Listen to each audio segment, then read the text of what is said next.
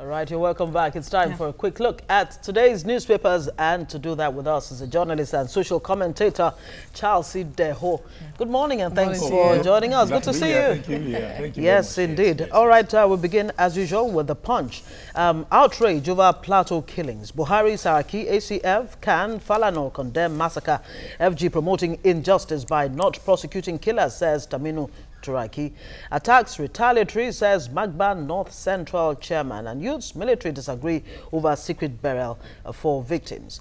Outrage over Plateau killings. Is this all we need? Just outrage and it ends there? That's why, partly why probably why the killing had not stopped. When it happens, you can even preempt what the reactions of government would be, because over time it's something that we are used to. Killings happen. There's official statement about condemnation. There is a promise, a lame promise to bring the perpetrators to justice, and nobody's ever brought to justice. Even when we were told that the ministry said they arrested some time ago over 160 people. We don't know what has become of that. So what has become of them? And okay. So the sad part of it all that we're not even looking at is the statement credited to the leader of Macban in the North Central. Yeah, the reason given for it, the similar reason given for the killings in Benue at one point. That's what I'm saying. You can preempt. You expect what will happen. You can even speak for the president. You can even speak for government, because you know what they're going to say. Over time, it has become commonplace. And the presidency is re-echoing the same statement from Magban. That is troubling. But guess what?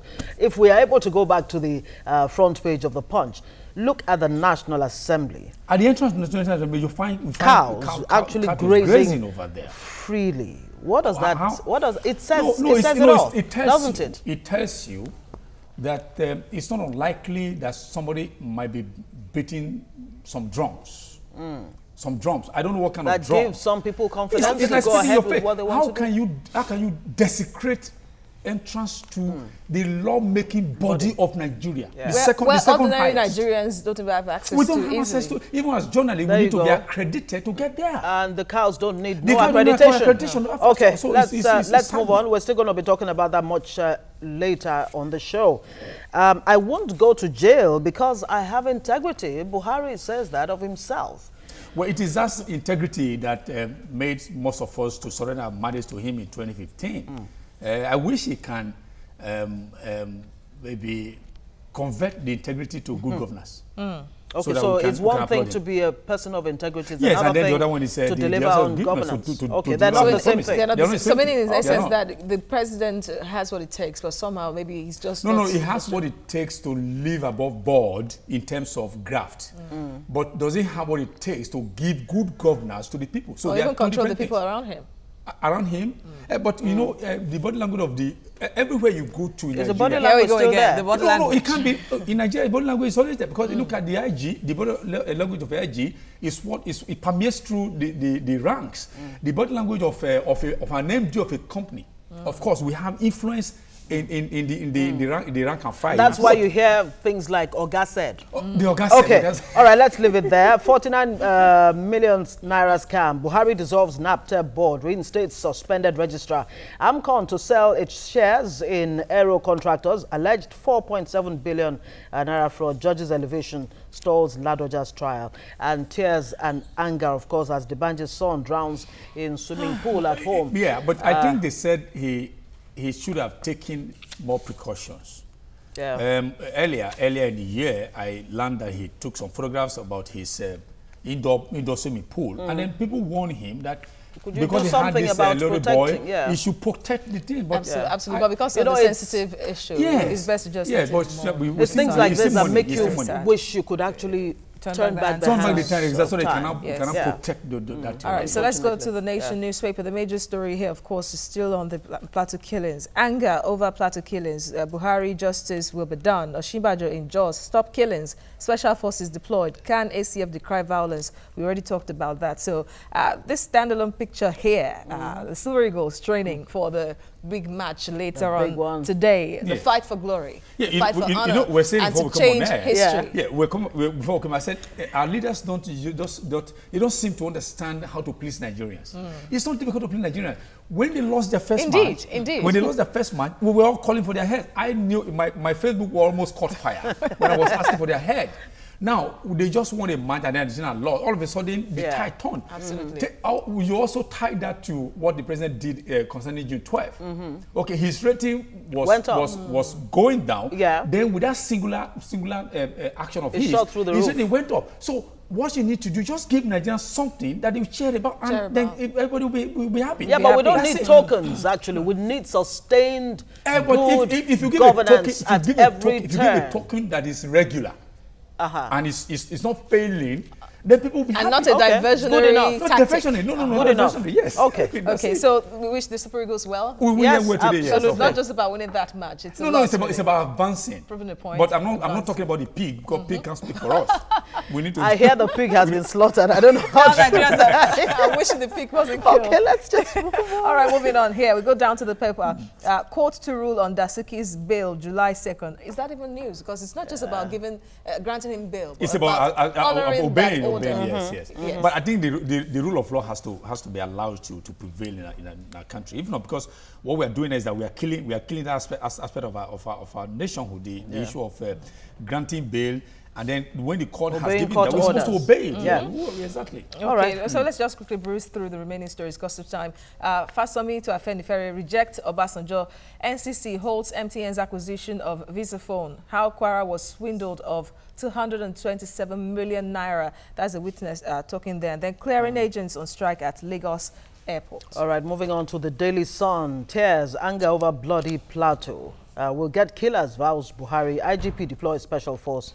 All right. Nnamdi Kano's men granted bail, barred from rallies and press interviews. Of course, you see them there rejoicing over that bail.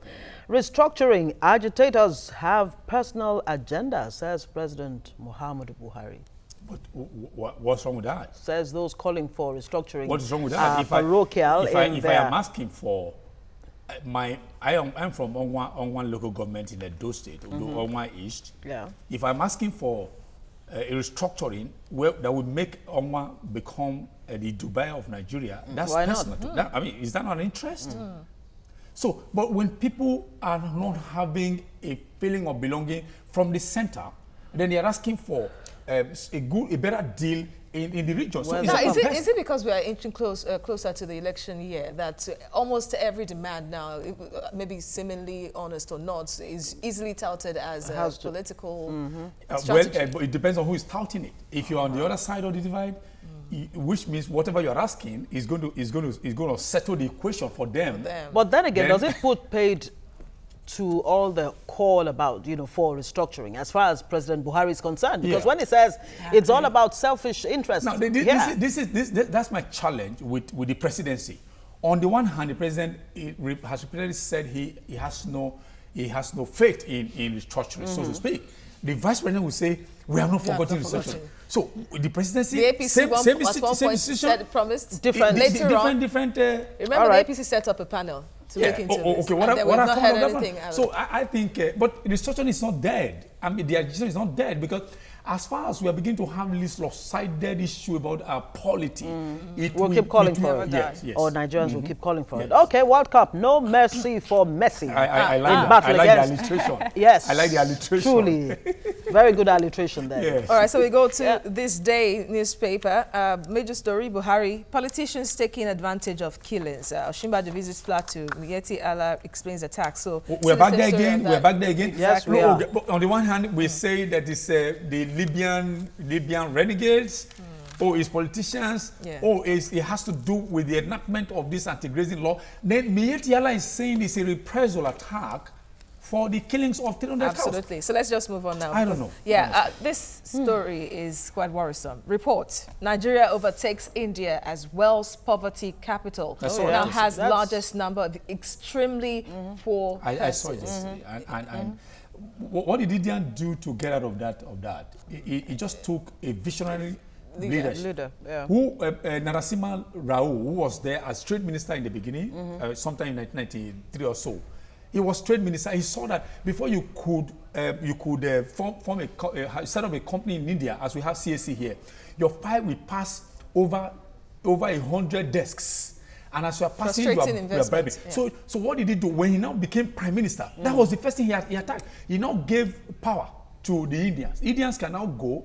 He first of all dismantled all these desks. Ease of business dismantled first the desks, so he could easily set up a company. Then he also formed an alliance with banks that can indemnify, that can also stand as surety for you. So get loans for you. Still That's why you find Indians today. Now you have SMEs all over India, and I mean that has also moved how many millions from the poverty line to the middle class. All right, again another sad story. Terrorism remains a major threat to peace, security in Nigeria, says the EU. So many issues here. And then we come down here. It says, okay, still President Buhari saying restructuring advocates have personal agenda. We talked about that earlier as well. Those are the stories on the front page. That's right. All right, and finally from the New Telegraph, human life now cheap in Nigeria, says Buhari. Is it telling us something we don't know? No, but who has cheapened the human lives?